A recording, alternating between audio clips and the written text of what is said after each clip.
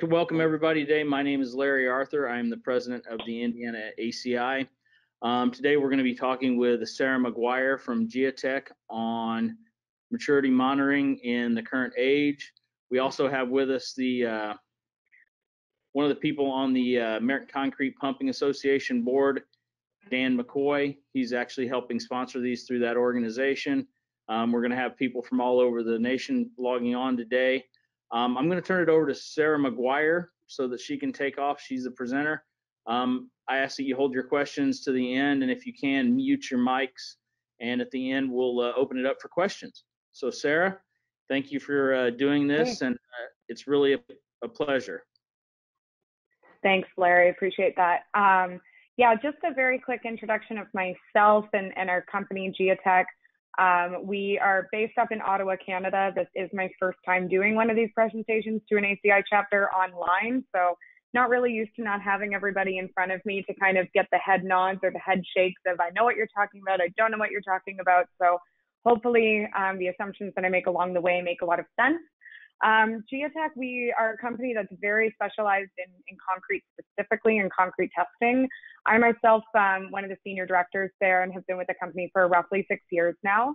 And I came from not a concrete background. I came from the finance industry where it was very strict, regulated, very different. And after a few months of working in that industry, I thought I got to get the heck out of here because I think my soul will die here.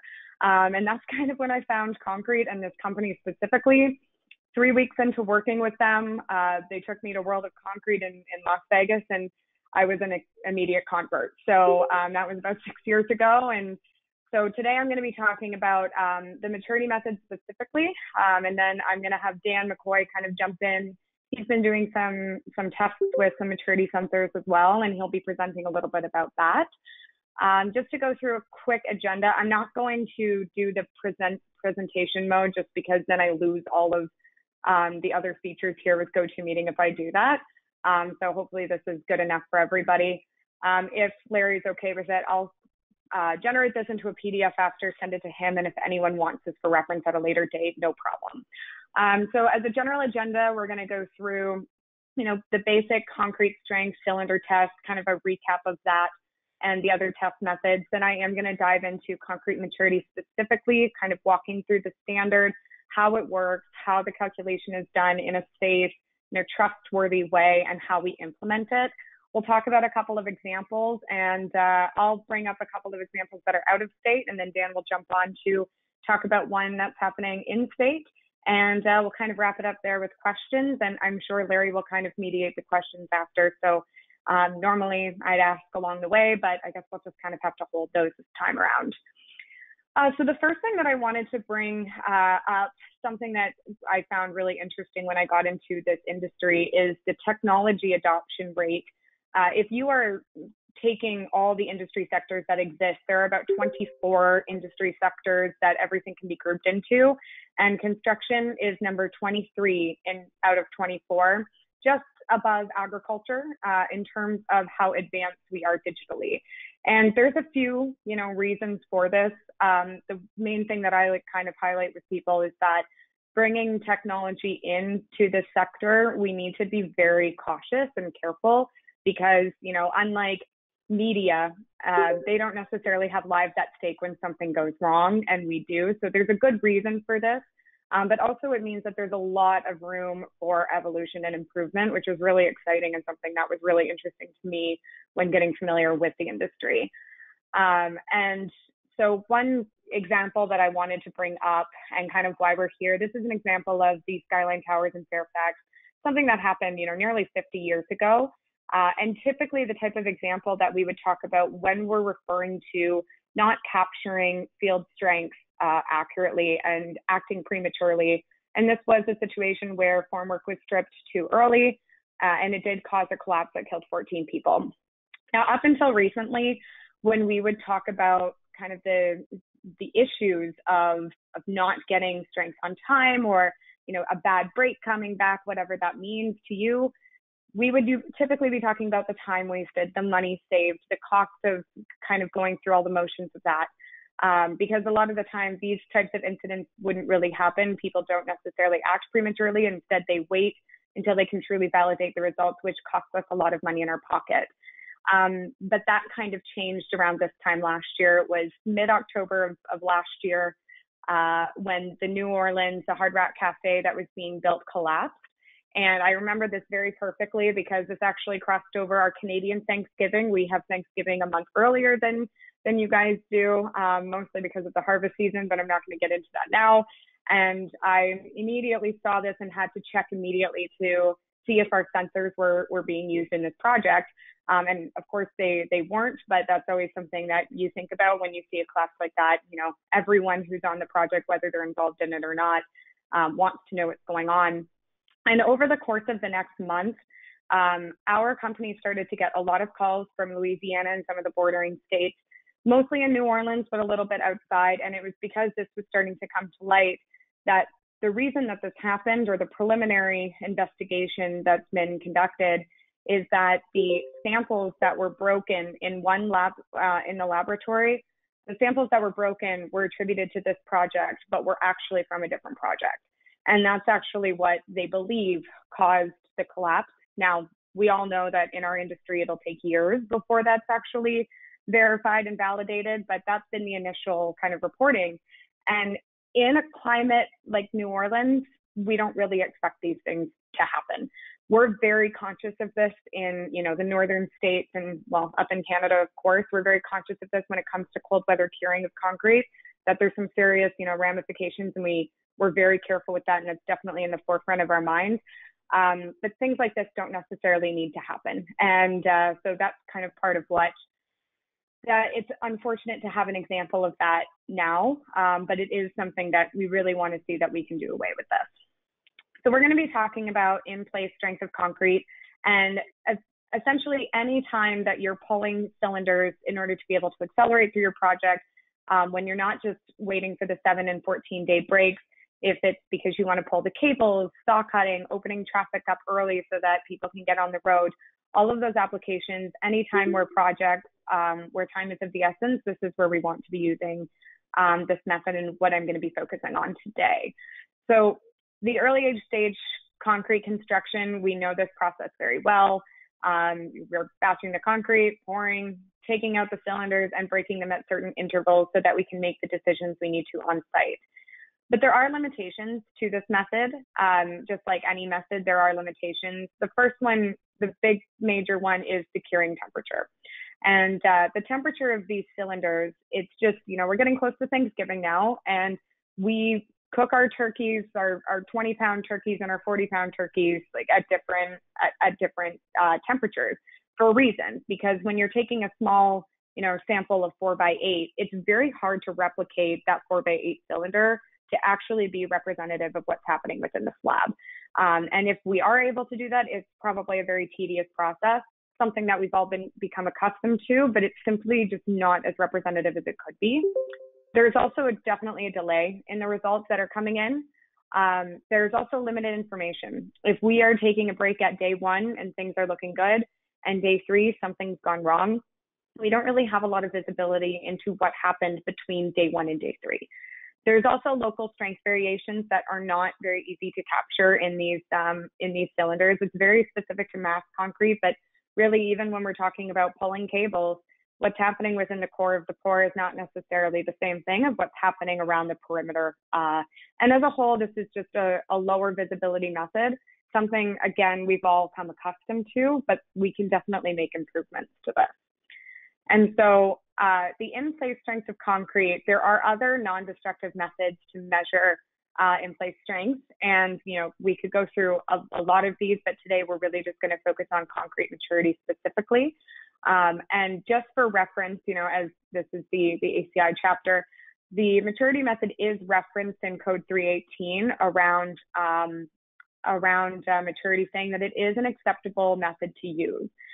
So it has been in the ACI codes for some time, and Larry and I were speaking about this a couple of days ago. The ACI 306R guideline actually was revised by ACI back in 2017 to actually state that the using cylinders for cold weather concrete for getting that representation is not really accurate enough anymore on its own. And of course, The main reason that this needs to be paid attention to is because in the wintertime, you're more likely to have higher break results in the cylinders and lower results in your slab, whereas in the summertime, we're looking at lower results in the breaks and higher in the actual slab. So in the winter, it's a very big liability issue, whereas in the summer, we actually have a lot of time that we could benefit, which could be money in all of our pockets. But the field cured cylinders, just the use of the cylinders is inappropriate and should not be allowed in cold weather concreting. This is mainly related to the difficulty in maintaining the cylinder in any approximation of the condition of the structure. So they really did kind of drill into this a few years ago. Now people are still definitely using field cylinders, but most of the time they're at least validating those results to make sure that they're following the best practices. And in terms of the Indiana DOT, at this time, there's no exact mention of maturity in the codes. These are the list of states. I believe there's 28 on this list. These are a list of states that have it written in the codes of how they want it to be used if you're using it, what the right practice is to do it. That being said, there's a lot of DOTs that are not listed on this that we are doing projects on right now, including, excuse me, including right here in Indiana, so to speak. There are a few projects happening right now, and Dan is going to be speaking to those today. So the maturity method, just to get into the technical aspects of it, I won't go too in depth on this because some people, again, this is where I would look in the room and I would say, who's brand new to this, who's used this before. I'm just going off of the basis that this is brand new to everyone, and we'll stick with that. And I can definitely answer some further questions after. Maturity is essentially taking the relationship between the time and temperature of your concrete. And what it's saying is that if you have the same concrete mix in two different temperatures, one maybe in a high temperature, one in a low temperature, over time, that concrete mix is going to cure at a higher rate in the higher temperature and a lower rate in the lower temperature. So you're looking for that time temperature factor, which we call maturity, that will essentially develop the same. We're actually calculating for the area under the temperature curve. And so that area of the temperature curve, if you're able to see on my screen, that area under the curve will generate faster if we're dealing in higher heat and generate slower if we're working in lower heat. And that is essentially how the rule works. What is done, that there are three different ways of calculating it, but the most simple and the one that we use most commonly here in America is the Nurse-Stahl method. And that is essentially what you are doing is you are breaking 5 different cylinders. You can do more, but you should not do less. You are breaking cylinders at 5 different intervals and plotting them on the curve with their time temperature factors at each point. And what it will do is generate a curve for you that once you place the sensors into the concrete and taking this curve here, it will essentially say if you're dealing in higher heat, that curve is going to adjust up. And if you're dealing in lower heat, that curve is going to go down. It really is very simple, but it can be not necessarily time consuming, but something that you need to think out of how you're going to do it. So the basic way is taking 5 sets of 3 cylinders, you break 2 at a time. If for whatever reason, the results between the 2 are not within a 10% variance, which if you're curing them in a lab environment, rarely going to be the case, that would be the time that you would break the 3rd cylinder, while at the same time, you are monitoring the temperature and time factor in 2 equal size cylinders, which is very important. This can be done in 4x8, this can be done in 6x12, this can be done in beams, this could be done in big cubes, as long as it's all the same, so that you are getting the same temperature time factor here that you would have in these cylinders as well. And what you're doing is you're mapping a relationship together that as long as you keep consistent with that mix and it stays with the same profile, you should continue to get the same results.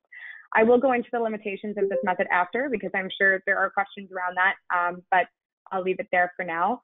And this is an example of just the consistency of those cylinders that's really important to maintain, because we want to get an accurate representation of how that concrete is curing over time in that same environment. So that way we establish a really good baseline for when we change temperatures and we change environments so that it will react appropriately. That's a brief overview of maturity. Again, I'll have to take questions after because Larry's going to have to moderate that. I'm not quite familiar with the system and how to work that. Now, the way that maturity had been done before, I think, we've done quite a lot of work with a few contractors in Indiana already, and they all seem to be very familiar with the wired systems. Before Giatec came to the market, it was approximately 5 years ago from right around this time. With our maturity sensors, this was really the only type of system that we saw in the market. Still very useful, but very cumbersome, and really had to be on big projects with very few mixes in order to justify the legwork that would go into it. This was definitely used as a time-saving benefit, maybe less from a liability, but more time savings on those really big projects. And essentially, people would walk around with units that kind of look like those Texas Instrument calculators that when I said that to my 14-year-old niece, she had no idea what I was talking about, but we're all familiar with them. And they would walk around and manually plug this into every individual sensor. But again, doing this was still a lot faster than waiting for the cylinders to come back, because they were able to get real-time results and have a little bit more predictability around it. But this was really kind of the main types of systems that we would have seen up until about 5 years ago. And projects like really large projects like this is the CN Tower, is actually, it's kind of a fun fact that I like to share, is this was the first big structure that was built using maturity to actually rely on the results. And so that's in not our nation's capital. People assume that a lot. Ottawa is the capital, but Toronto is really the city people care about. And so that was really the first project that was used, and they saved so much time. They saved a lot of money on their work with the amount of work that had to go around it. And the results were achieved within the first 3 days, which in 1973, that's a very big accomplishment. But on a project like this, it was super easily justified. What a massive project. The time savings in a project like this would amount to so much money that, of course, it made sense to have just a dedicated person or two walking around, plugging the sensors in and doing that work. But now we're seeing a really big shift in the use of this technology, not just because of our company, because of others. And this is kind of a question that we get a lot is, why now? Why is this suddenly coming up when this has been an ASTM standard since 1967? Why are we talking about this so much now? And one of the big reasons is because the technology has really evolved.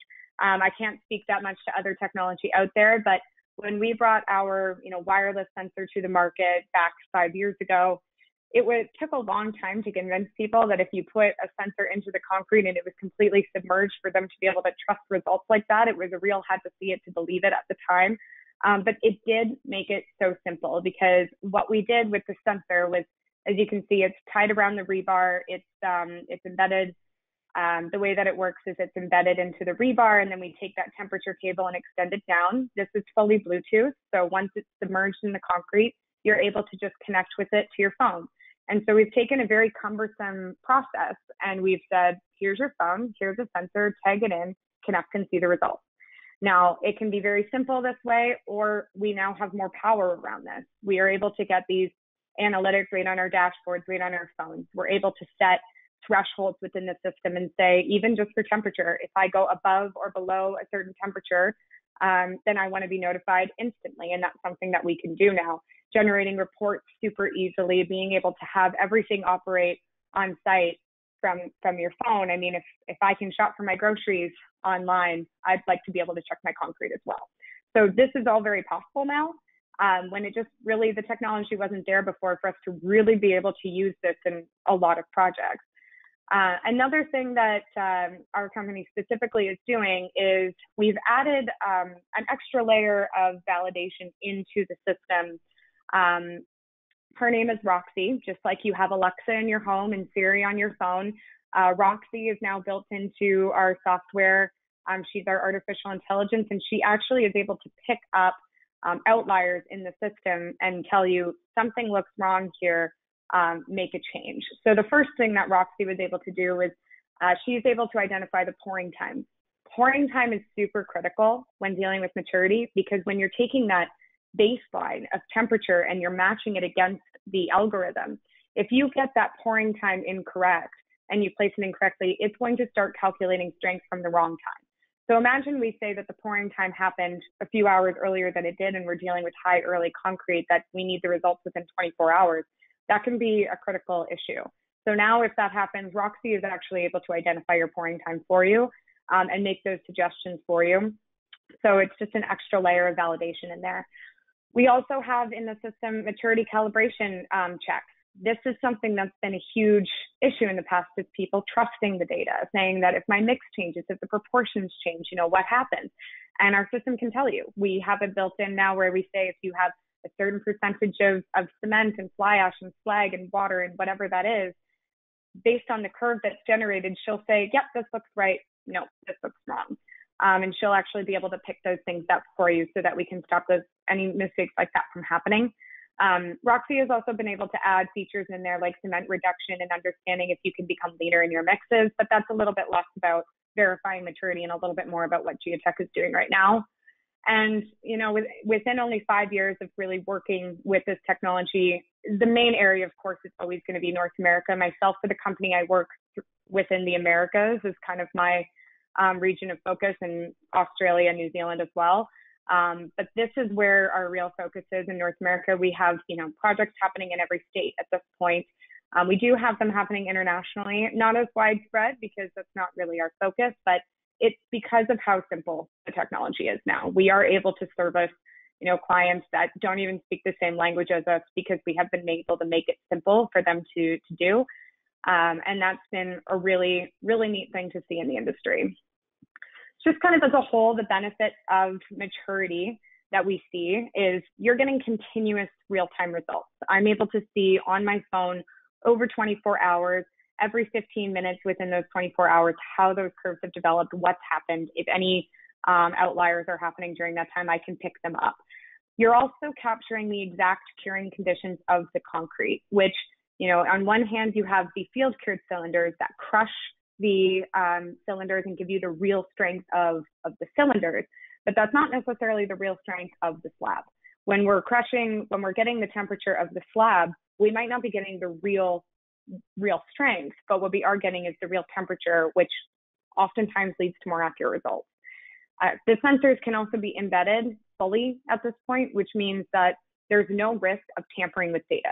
Once it's in there, it's solid. You're not going to have anyone tamper with it. The cold hard data will always be in there to grab at any time. This will capture variations across the structure. I think that's probably one of the biggest benefits, is being able to place the sensors in different areas and see the gaps and how your concrete's curing. As a whole, you can also be using these just for thermal control plans. This is improving safety, lowering risk, and the biggest one for sure is delivering projects faster. That's a benefit to most people that are within the project. If you can deliver it faster and increase your timelines, that just saves everybody. One of the big things that I noticed as we were getting more hands-on with our customers is that concrete really is one of the first, if not kind of considered the first thing that's done in every project. And if we fall behind in that aspect, it just has a domino ripple effect throughout the rest of the project. So being able to really contribute to that part is very important. And, a common question always is, okay, well, what's the cost? Tell me what that is. And these are numbers that I've taken from one of our customers who, they did some really in-depth tests out on the west, out in Arizona. They did some really intense tests of how this broke down for them. And we estimated that, let's say you were doing a high-rise, those are always the easiest ones to just kind of see the benefit right away. If you're doing a high-rise structure and you're pouring 300 cubic yards of concrete, you're going to need about 3 sensors per. We have averaged out the cost of any system out there. The highest cost that you're ever going to see is $250 a sensor. Once you've included the labor, calibrating the mix, anything that kind of goes into that, I'm saying $250, you should never be paying more than that. So even if we're going for the highest cost possible, the entire project at that point would cost $15,000. And most people throughout North America at this point have said anywhere from $12,000 to $20,000 after labor and operation costs is how much they're spending in a day. So the ability to save a day, if you are able to tweak your timeline in that way, there's some huge benefits here. And that's something that a lot of our customers are seeing more so in the summertime when their cylinders are just never going to get the heat that their slab is. This is a really big benefit to them to be able to speed things up. So one of the examples that we've recently come across was, this is a company that we work with out in Kansas City. They were doing this multifamily complex, and essentially what happened was that they were dealing with temperatures as low as 20 Fahrenheit. They weren't really expecting that at the time. The agency that they were working with cast the cylinders, kept them next to the formwork. They tried to wrap them, but they just couldn't really get them to be wrapped the way that the concrete itself was wrapped. They ended up not getting the right results back. They had to go around and walk around with a rebound hammer and test before. Obviously, it caused a couple of days and delays. After that, they were able to use the sensors, and they were able to validate that the brakes were not accurate.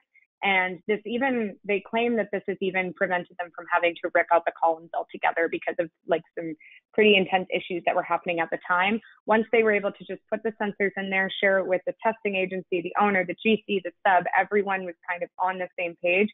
It was very easy going from there. Those 2 days of delays that they had cost twice as much as the sensors they would have had to use. So it was a big win for them.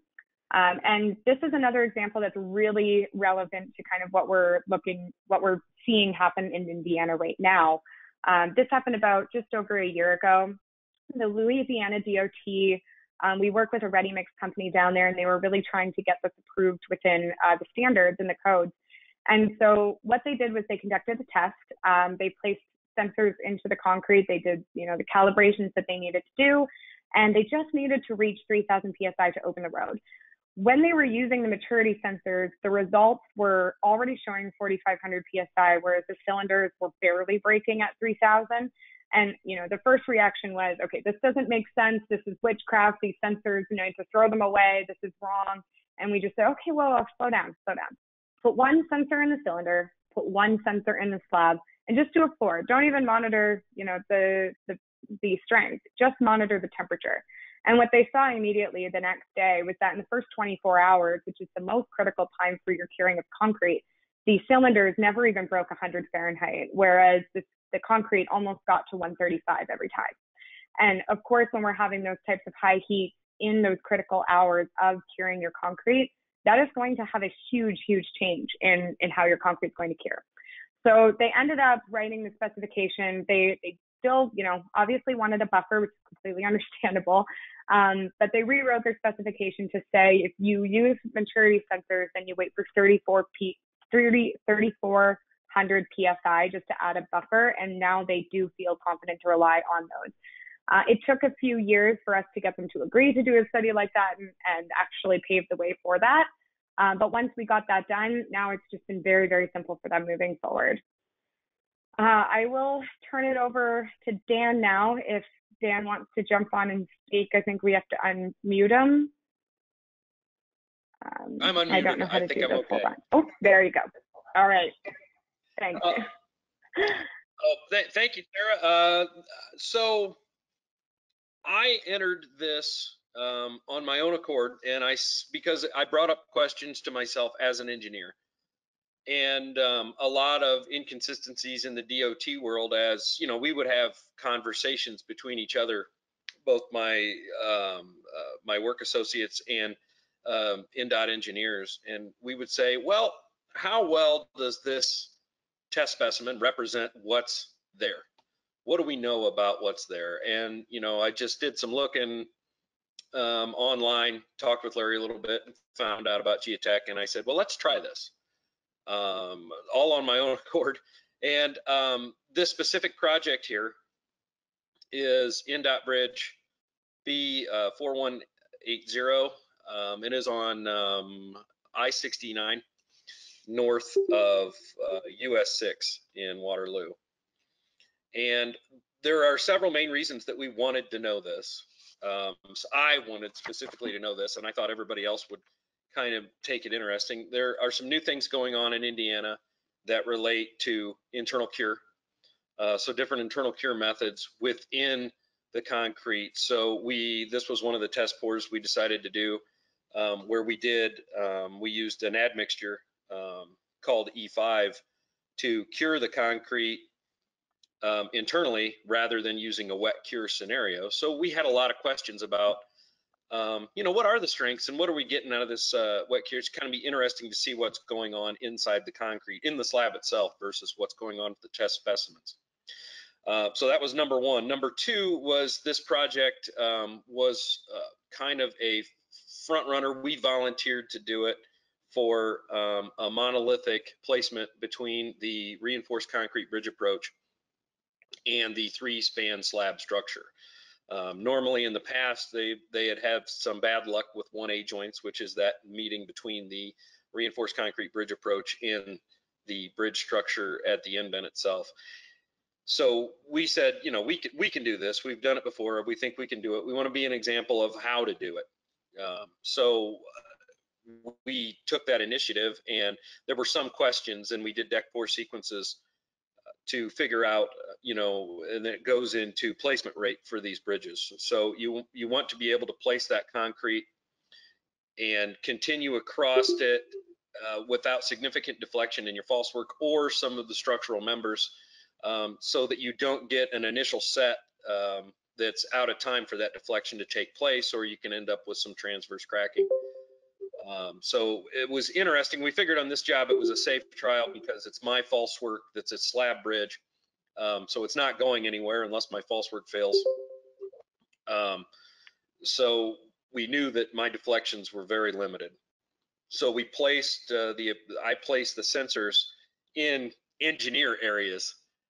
Instead of just wanting to know what the overall concrete did, I wanted to know where I knew the concrete was going to see the most stress.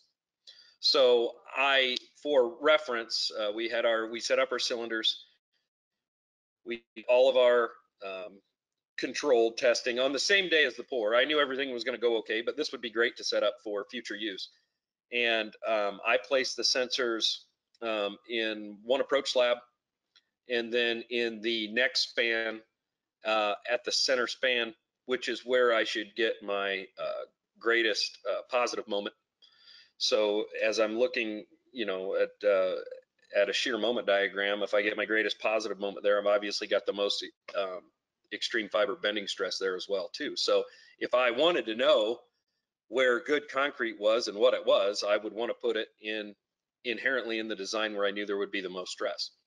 So those two sensors on either side were dual purpose. One to tell me, okay, here's the difference in distance and then temperature for initial set for that 1A joint.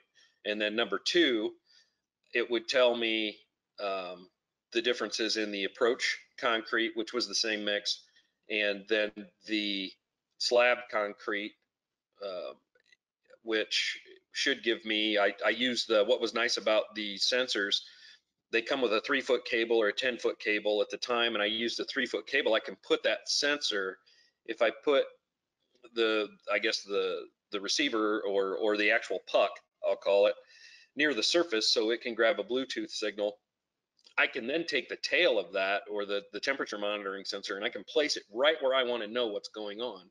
So in the slab, I placed it in the lower portion of the center of the slab to attain.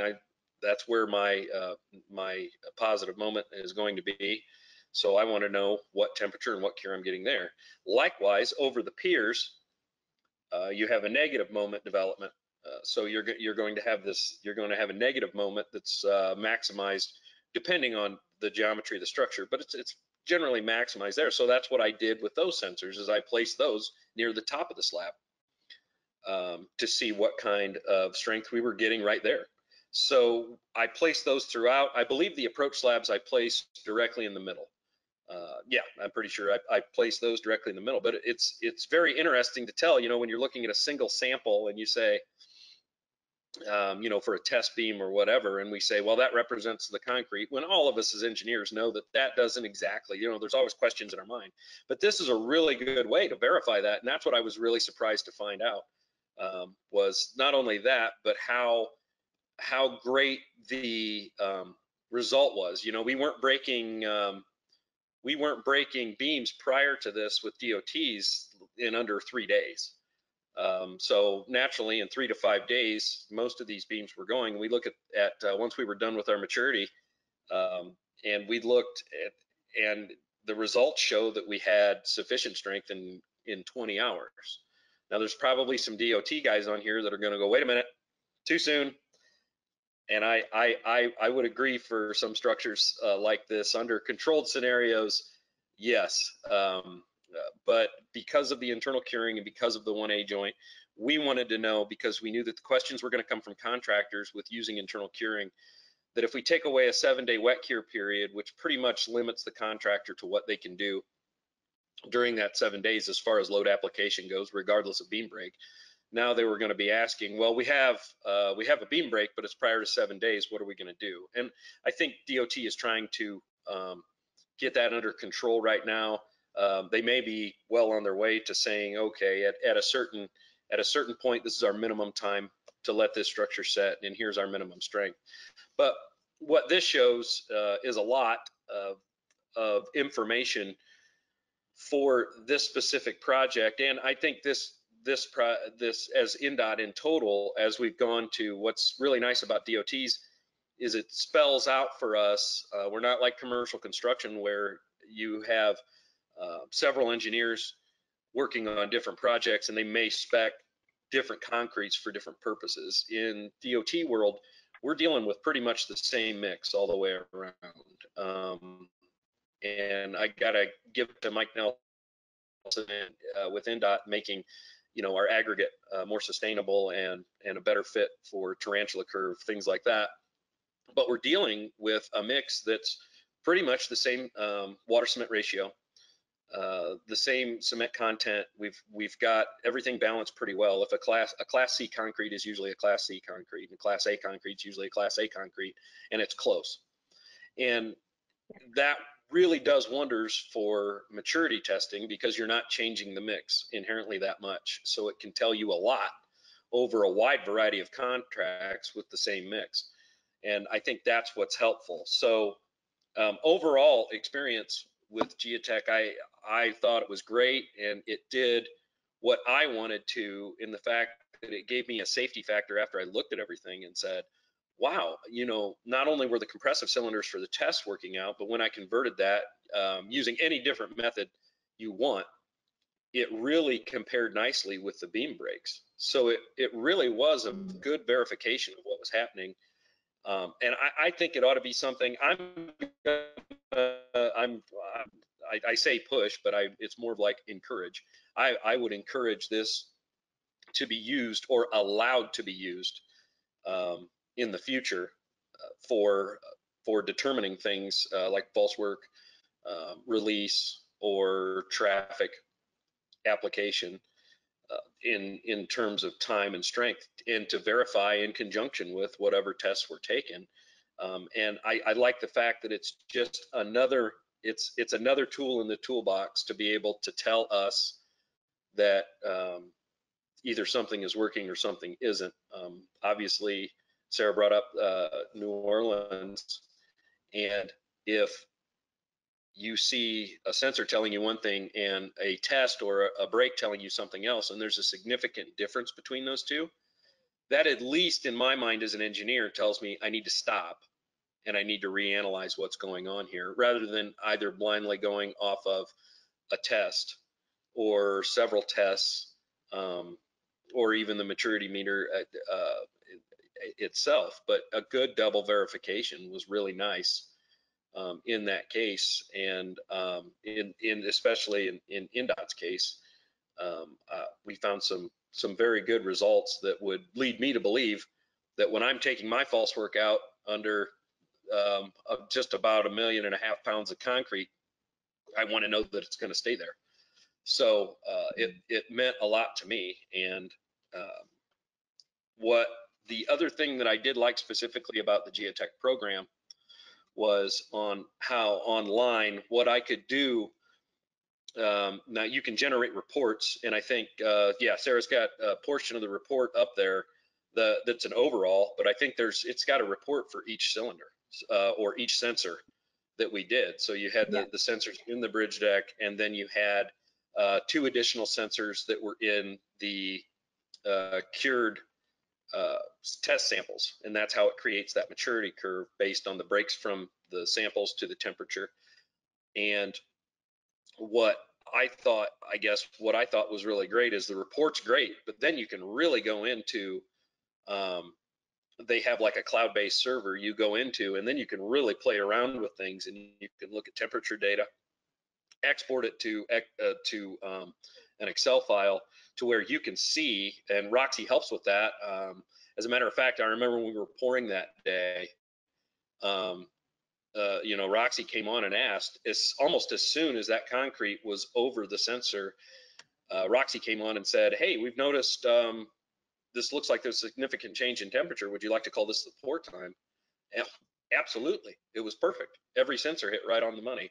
So it was really neat. So then each sensor, not only just the pour, we don't just say that we poured this bridge starting at 5:30 on such and such a date. Now we can tell that the concrete reached what sensor at what time.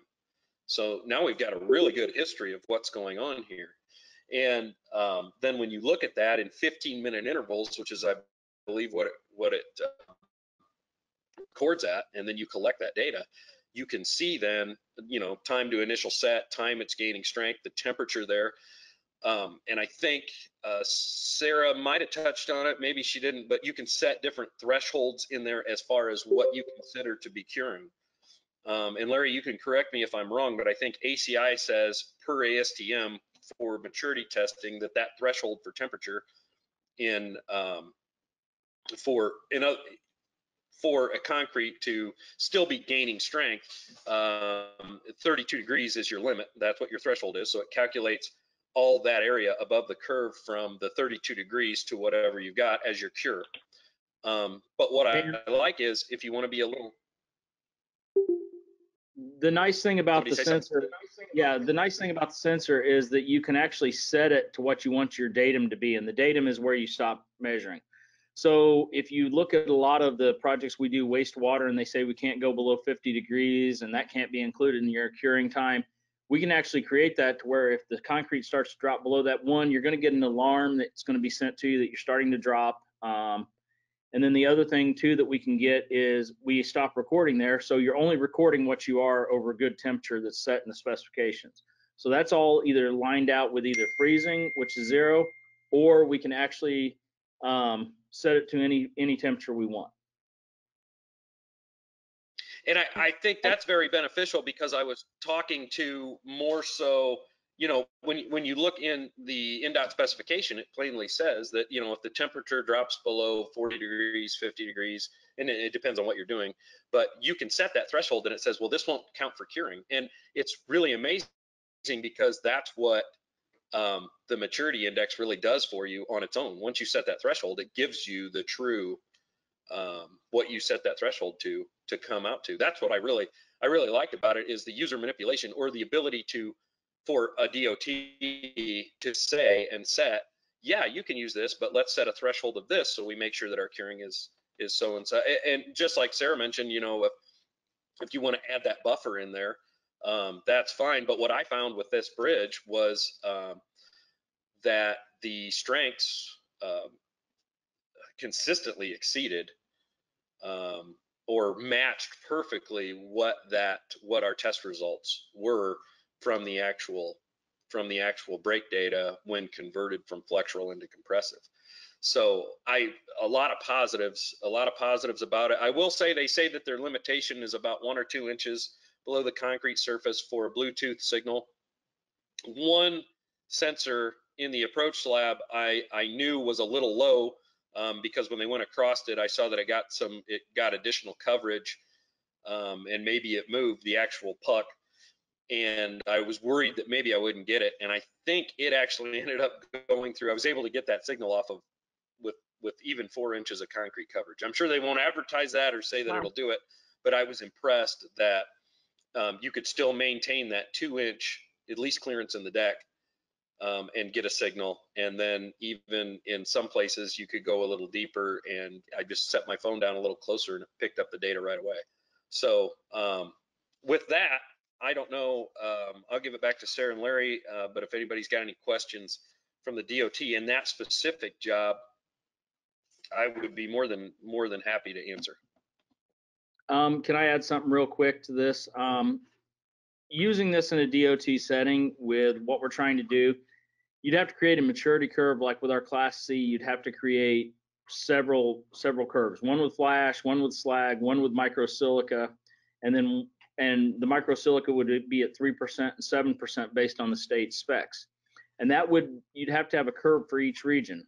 Regions that use Lehigh, Lafarge, Boozy, Fairchild, you'd have to have a curve. All 4 of those would have to be run in each mix, and then you could use them across the board. But knowing which cement you're using and having the curve that works with it, and then periodically you're going to need to run a validation where you're going to have to make a set of cylinders just to verify that you're getting the same thing. Drop a cylinder in them, compare them to brakes. They need to be within 10% per the ASTM. That's going to give you a good guideline and be right where you need to be, and you can always do that and verify them.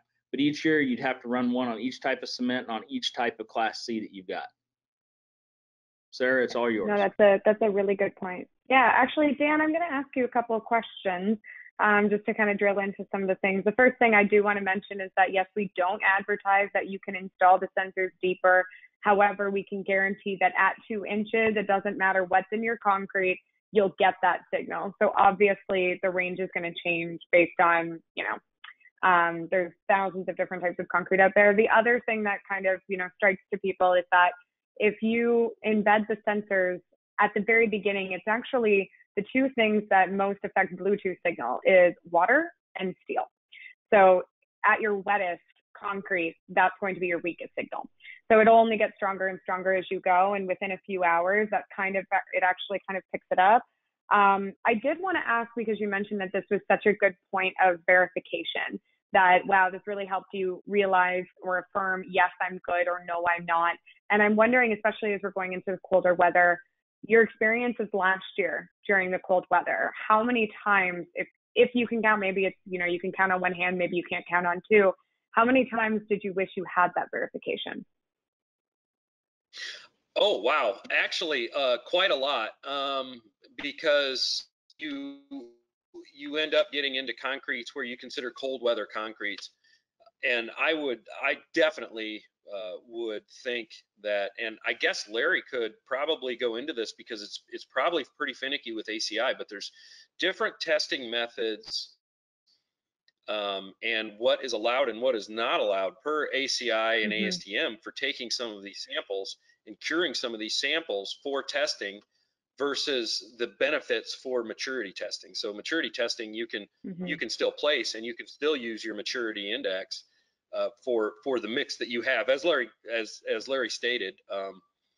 But and I think he could talk more to that. But yes, I would say for cold weather concrete, I would have a lot more confidence with it than I would relying on sample breakage, just because of the exposure of a bridge deck, or you even have a heated deck, and you have this mass concrete pour that's curing. You've got hydration going on, and then off to the side you've got this little 6x6 by 18-inch beam that's supposed to be curing with it, and it's just thermodynamics on its own just says that sample is going to be cooler, and it's not going to get the same amount of hydration as what your mass pour is. And I think that's one other, I forgot to mention too, even if you didn't want to know strength, one of the other applications for this that I could see as an engineer is in true mass pours where you want to monitor or even control overheating due to hydration. You could look in real time and know what the temperature of that was, even if you had cooling devices in a mass pour to control the hydration of that concrete. We don't get in it so much with bridges, but some of those mass foundations, the strength isn't so much important, but knowing that temperature, the strength is important, but not knowing the strength at that moment is, but knowing what the temperature of the concrete is at so many different places can tell somebody a lot about what's going on with curing and hydration. Yeah, I think you've touched on a really interesting thing there, because that is one of the big applications for us as well. Wind farms is something that just completely took off because of those foundations and how quickly they want to try and erect. But being able to know the differentials there is so crucial. So yeah, that's a very good point. And I'm glad to hear that Roxy helped you out, because when we first brought her on, I wasn't sure, how many times she would actually be able to be useful. But as we hear more people say, Roxy, help me do this, and Roxy, help me do that, it's kind of neat to hear. So, we sell smart rock so Well, rusty. for somebody that really likes doing things right, I don't like guessing at what time pours were. So, Yeah. you know, rather than input 5:30 for sensor 1 or 5:46 for sensor 2, which is something that I'd have to keep track of and record and do, Mm-hmm. I just verified as it went along, and she just updated me and said, "It looks like there's a temperature change here. Do you want to set a start time for your pour?" And it did it for each sensor. It was pretty surprising. I really liked how you could break it out per sensor in Mm-hmm. hours rather than us as what engineers are used to is in days of how old is that pour? Right. Well, it's 2 days old. Or it's, you know, now Right. we're talking Exactly. hours. Well, this approach is actually 7 hours older than this approach by the time you're done. So it was Yeah. kind of neat to look at. Larry, did I misspeak anything with ACI about cold weather concrete and how we're supposed to treat samples?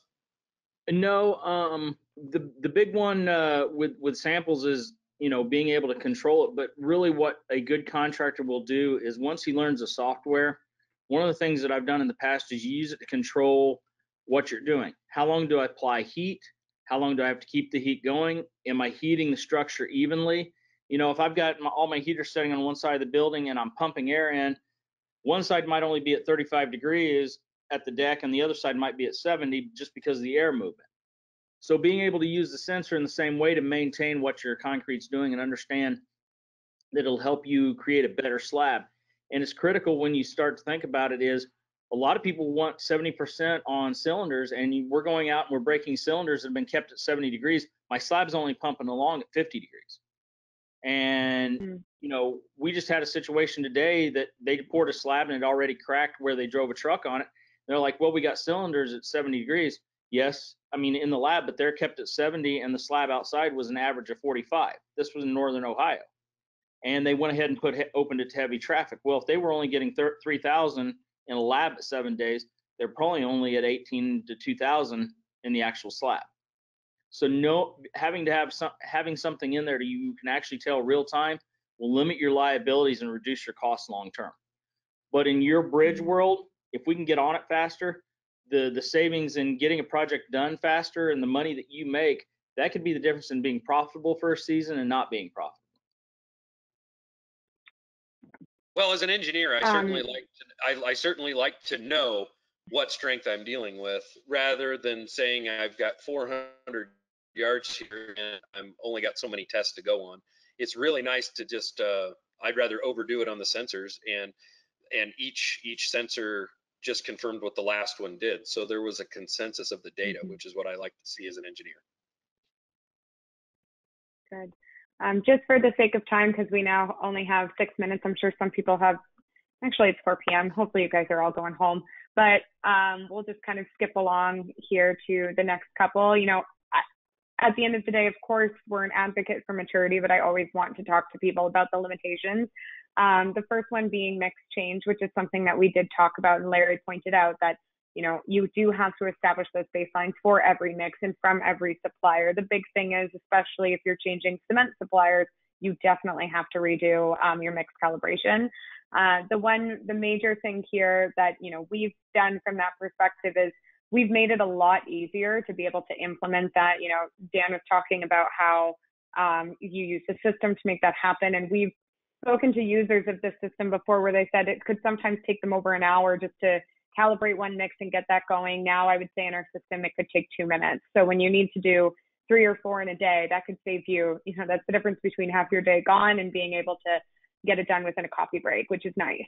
The datum temperature is also something that Larry touched on, is the datum temperature is set at the time that we say that strength is no longer, or your concrete is no longer gaining strength. Typically, we just put freezing point at 32 degrees, but that does mean if for whatever reason your concrete hits 32 degrees or lower for even a short period of time, it is just going to end up showing that it's gaining absolutely zero strength. But we'd like to do this because, you know, those are the best conservative numbers, and we still always want to edge on the side of being conservative with this. This also is not a method for long-term strength. This is 7 days, 14 days at best, maybe 28 days. Some people do use it for that, but for the most part, this really is for that early age stage.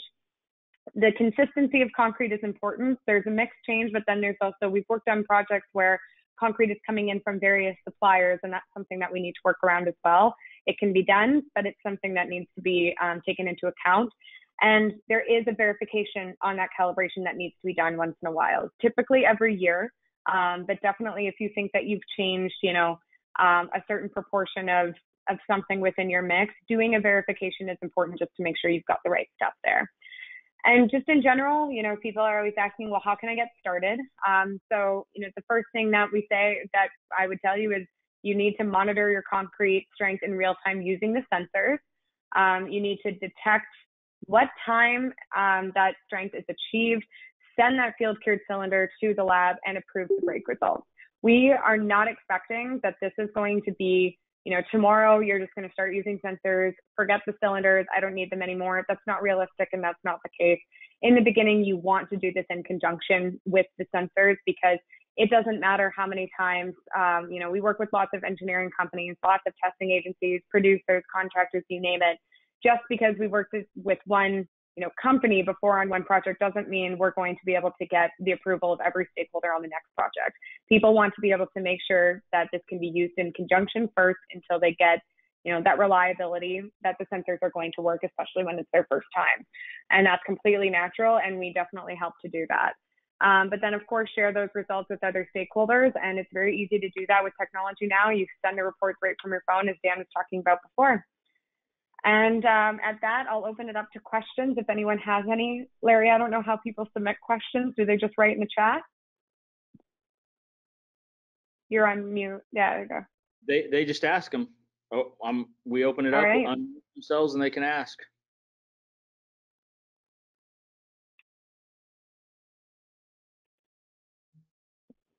Given it's the end of the day, we may have tired everybody out. I'll add in here that if anyone is interested in getting started and wants to know more firsthand, see some of them in action, get a hold of me. I've got a lot of data from the past that I'd be happy to share with you. I'll provide everybody with, as long as she's okay with it, Sarah's contact information. This will be a recording put on our website with the rest of our videos and webinars, so it'll always be there for you to access. And we can help you out in any way. So reach out to myself, Sarah. I'd leave the grumpy bear Dan alone. He's busy smoking cigars and chasing bridges. So. Wow. The other thing, Larry, that I mentioned. Oh, sorry, John. Yeah. My name's John. I work in the concrete industry with a concrete subcontractor, and we use maturity meters on some of our jobs. I would ask on for yours specifically, what would be like the number one, troubleshooting question or issue that arises with the use of your product, and how do you get through that? Such an interesting question, because I had the same one happen. Like 3 times today, actually. We have been sending a few samples to a few companies that have never used them before. Just kind of we launched a new sensor recently, so we sent a bunch to some companies that we've never worked for before. We said, hey, we'd like to work with you. Give these a try and let us know what you think. 3 of them have already embedded the sensors and have now called us and said, I don't see my strengths.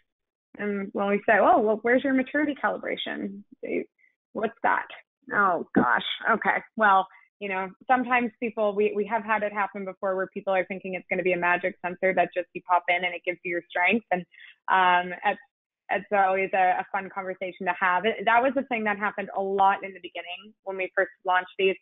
Now I'd say probably that the toughest one is, and this is something that we spent a lot of time on, is making sure that people install them correctly. I think that the new sensor that we just brought out, we call it dummy proof. Like, I don't know how somebody could make a mistake in installing this new one that we have. In the past, we had to enforce people, reinforcing them with zip ties and tape to make sure that they wouldn't budge in the concrete.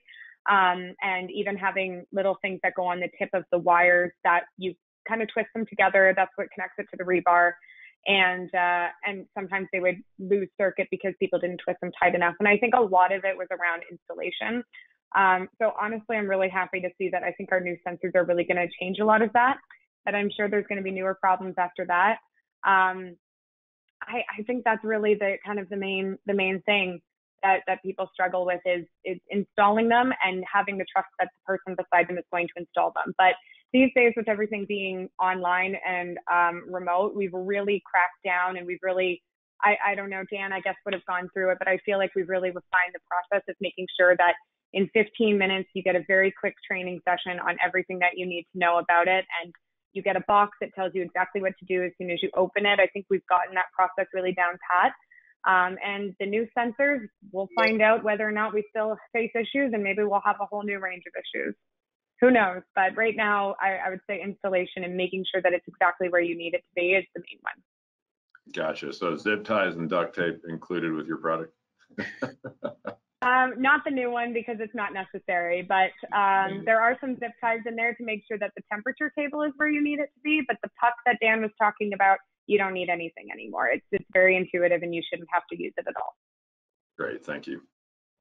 Yeah. I would add that when you're creating your curves, this is just from experience. You want the worst case scenario. So if you need your air 6% plus or minus 1%. You're going to want to do your curve at close to 7. Slump, you want to be on the high end, because we all know that concrete is inconsistent when it comes. You want it consistent. Everybody would love to have concrete at a perfect slump, but we all know it's going to be all over the place, and air is affected by water, so moisture is an aggregate.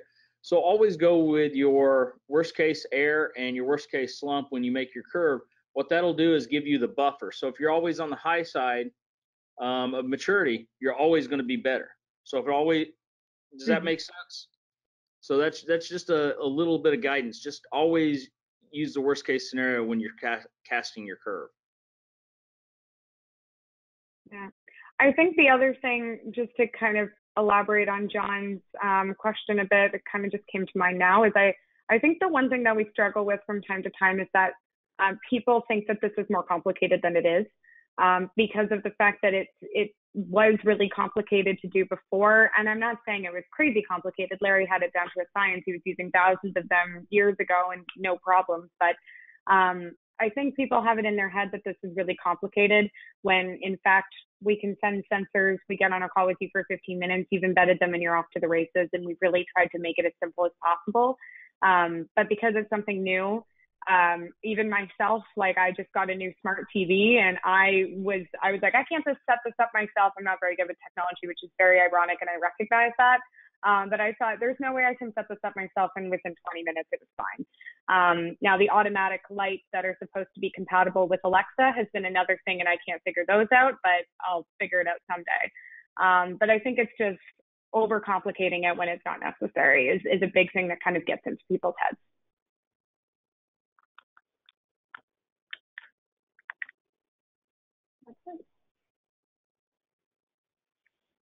I actually had a question for Sarah, and maybe it's something that she doesn't want to talk about. I don't know, but I noticed I love to browse websites, and I noticed that I'm always looking for my big thing right now is permeability and finding out what's going on with that. So it's just my geek taking over. But I've noticed in here that you have an iCore wireless NDT corrosion detector. Could you talk about that for a second?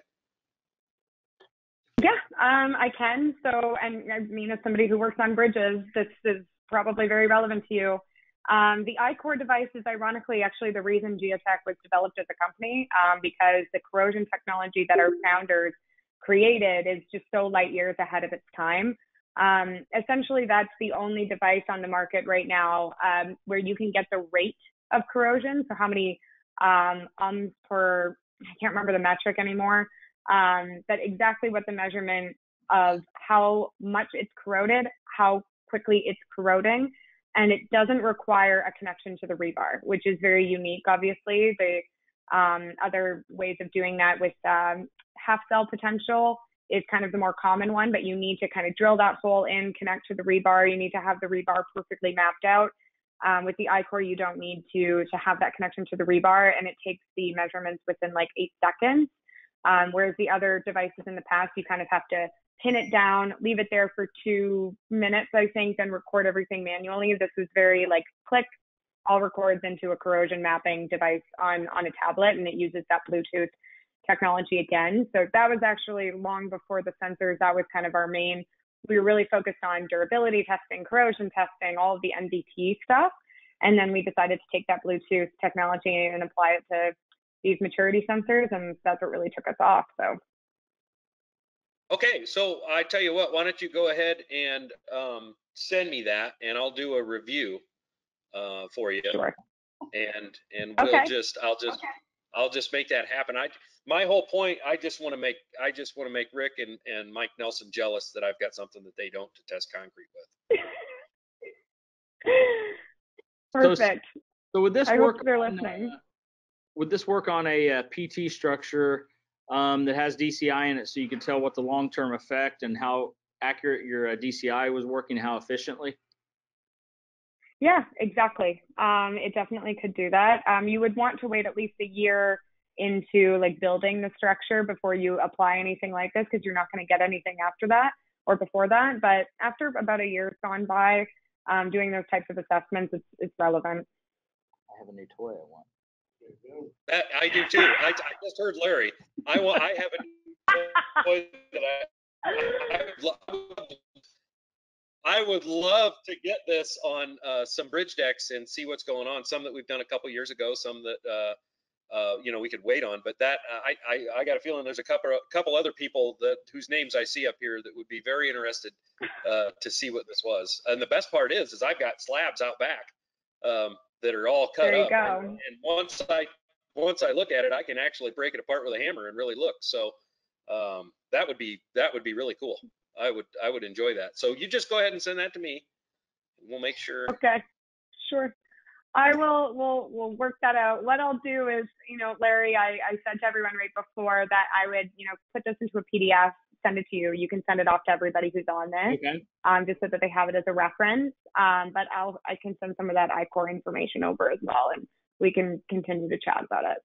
I could send one to both of you, unless you can share, but I don't feel like you two are very good at sharing. Just a hunch. Oh, rough. Yeah. That's rough. No, I would share. I mean, I would share. I share well with others. He says that. All right, guys.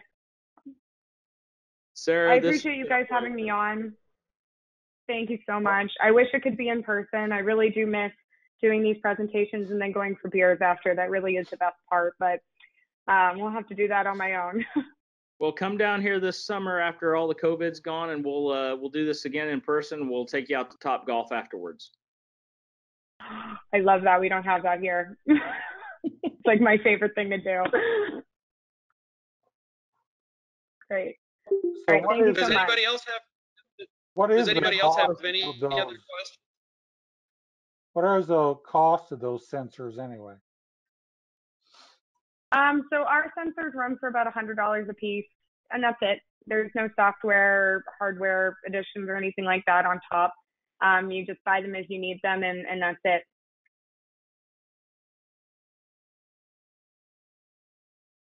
Okay, It's a very so simple, Hey, simple Rick, answer. Oh, sorry. I noticed you were the one So- Got a asking. ball. that makes them Yeah, $75 US, actually- right? No. I know that we're a Yeah. Canadian company, but we do operate in US. So, Rick, I ended up getting more than I needed for that job, and I wanted to use it on another one. And so I've got plenty of leftover. I mean, I used 9 on the last one, including the samples, and I've got plenty left. So if you and I just bought them. So if you guys want to use them or have some to try, I've got plenty. So and it is really easy and somewhat intuitive to go through and set up. I think maybe I spent on everything and time together maybe $3,000, I think, on everything total. And I could see Really? and yeah, well, I mean, if I could see using this for more, if I can use, where I want it, if I put 7 or so in a bridge and for what I've got, I can stretch this out for a season depending on where I want the sensors to go. So a couple sensors or a box of sensors goes a long way. And what I like is being able to label all that in the app, knowing not only the location, where it's at, all that information is tied to the sensor then when you first initiate it.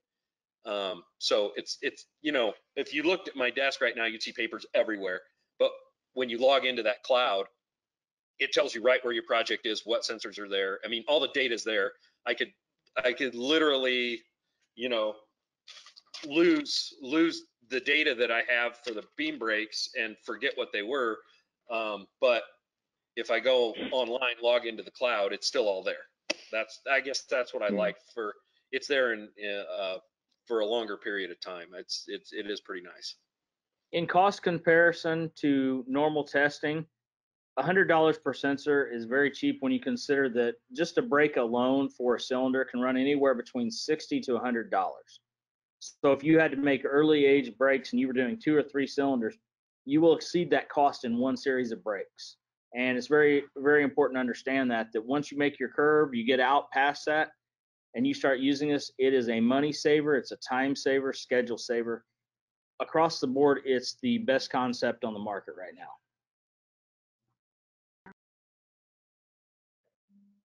And Dan, I was surprised that you said 3,000 because I found that to be really low if you were considering your time and everything. That's pretty low. So that's really interesting. You can ask anybody. My time is really considered worth nothing. It is. He's right. I see self-esteem is doing really well as well. Good. And Rick, I'm just gonna say that Dan, if you do end up giving him some sensors, that make sure his contact information gets given to our support team, just so that we make sure that we jump on 15-minute call is all we need to make sure that you're doing everything perfect. So. Yeah, and if I remember right, when I bought it and not knowing anything, they were delivered to me almost 2 days later, and then it wasn't too long. There was a whole team of people that we kind of went through almost the same PowerPoint that you went through, only it was more based towards engineering and how maturity works and how to do it. It was very. Giatec took a lot of time in explaining somebody that didn't know how the sensors worked. And getting them up, getting them running, and it didn't take very long at all. And I don't even consider myself one of the smart engineers, so it worked really well. Good, really good feedback. Anyone else have any questions?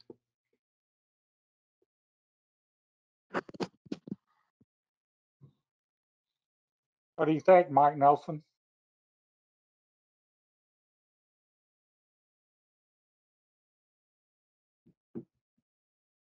I bet he took a nap. I don't think Mike Nelson takes naps. I bet he wrote down every word. I'm ignoring Rick.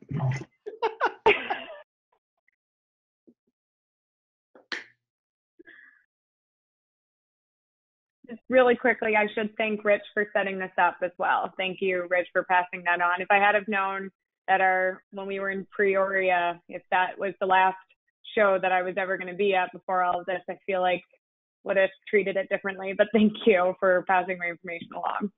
Yeah, no worries.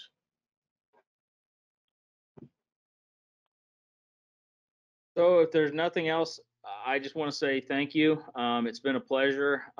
We will be in contact with you. We want to push this a little more. There's kind of a void in the market right now. We've had a couple companies that have Hilti's bought one, and one is going out of business currently. So there's a void in this, and we need to educate more and more people. So we're going to reach out to you more just for education. We're going to get this online, but I want to make sure everybody in our area has the means to contact you and can, implement this type of research. Again, it was a pleasure. Dan, do you have anything you'd like to add? No, I mean, I have really, I talk too much already as it is. So I just think that I think I was really excited about it. It was technology that I had not played with before. And I could see how it would be very beneficial to DOTs and contractors in the commercial industry. And I know we've got some concrete pumpers on for ACPA, and I would only advise them that how this relates to you as a concrete pumper would be if you know going into it that you're working with a contractor that's used to using sensors, you might as well figure that it's probably going to be an accelerated schedule, because they're going to know that data sooner, and their schedule will progress and they will save days, because I could see that happening in my line of work, to where if I can shave a couple days, that's kind of big. So and if you multiply that by stories, you're going up 7, 8, 10 stories, and you're moving false work every day, then it probably by the end of the job, that's probably a pretty good time savings, which means as a concrete pumper, your window in dispatch gets smaller. So you just want to be prepared to have a pump there maybe every 4 days rather than every 7 days, depending on what that schedule looks like. It's just something to put in the back of your mind to plan.